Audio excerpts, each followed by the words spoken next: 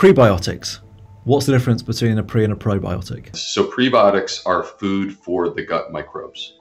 All right, so rather than it being a capsule filled with living microorganisms, instead what you're doing is you're sprinkling some fertilizer on your gut microbiome and you're helping it to grow more effectively. Typically, when we talk about prebiotics, what we're referring to is generally fiber, specifically soluble fiber, which comes from plant foods, or in some cases, we're talking about resistant starch, which also comes from plant foods. What makes them unique is that these prebiotic foods for our microbiome pass all the way through our stomach, our small intestine, to get all the way down to the colon.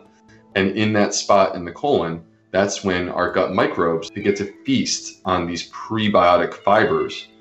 And as a result, they grow stronger. But the beautiful thing is this, they also turn around and metabolize that fiber to release what we call postbiotics.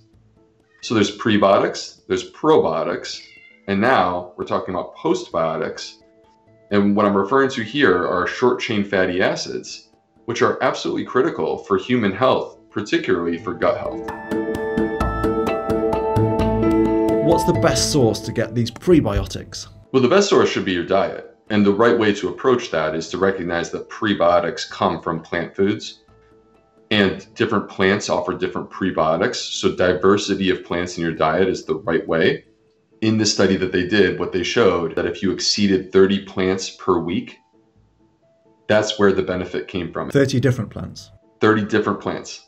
The bottom line is more is better. You don't cut yourself off at 30, you just strive to do your best. What are the kings of prebiotic foods? When you look at prebiotic foods, you'll see people celebrate specifically Jerusalem artichokes, asparagus, garlic, leeks, shallots, things in that variety, onions, because they contain inulin. But there are many different types of prebiotics that exist. Let me give you an example. Oatmeal. Oatmeal is a fantastic source of prebiotics. It has both soluble fiber and resistant starch. And all of that feeds your gut microbiome. Seaweed, believe it or not, is a great source of prebiotics.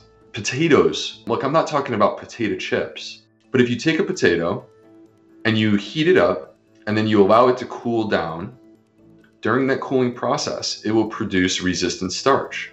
That, potato mash that you got in your fridge, that is a great source of resistant starch for your gut microbiome.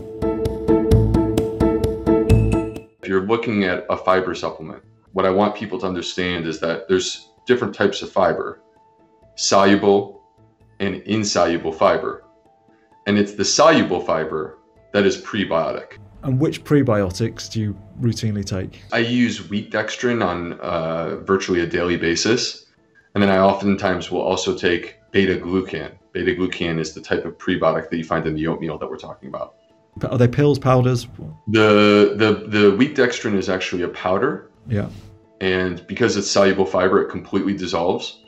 The beta-glucan I actually take as a capsule. Yeah. I'm just making notes here because I'm obviously about to go off and order this. So